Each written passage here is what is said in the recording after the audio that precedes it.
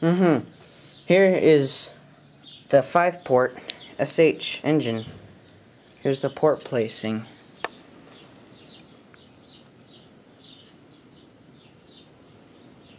You can see that.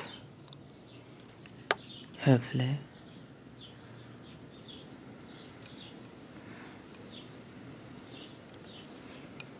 It's 5 ports. 1 in the back. 2 on the side. And an exhaust. Same for the other side. 1 in the back. 2 on the side.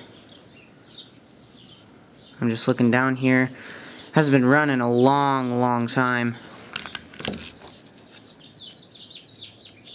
Gonna crank it up here so you can see it.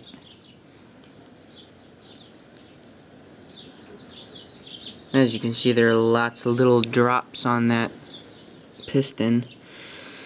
And I'm going to be adding a head shim to keep it from overheating anymore, because it seems to do that. Alright.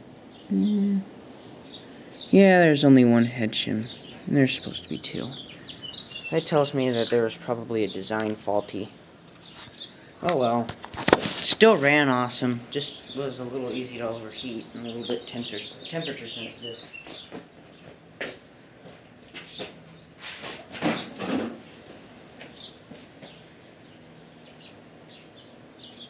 Just trying to grab one here and back here. Let's grab another.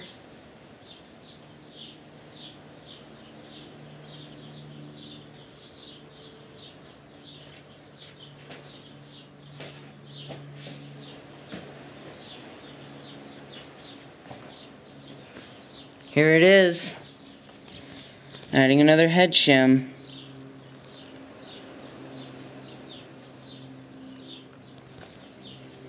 Alright, added another head shim. Now I can put this back on. Oh. And I also need to get rid of the extra glow plug gasket, because I put 2 on there, but it's made for a long plug, because I thought that was the reason it was overheating, because I had a long plug.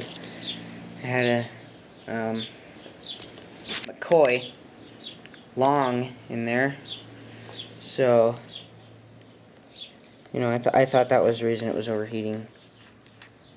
Supposedly, if you have too long of a plug, it'll do that. But yeah, I suppose, you know, I was just getting, you know, like I wanted to add another head shim anyway, so I added the thickest one I could find, you know, so, yeah, I guess that, you know, I just made use of this extra time too. 5 ports, exactly. For those of you who didn't believe me, now you have your proof.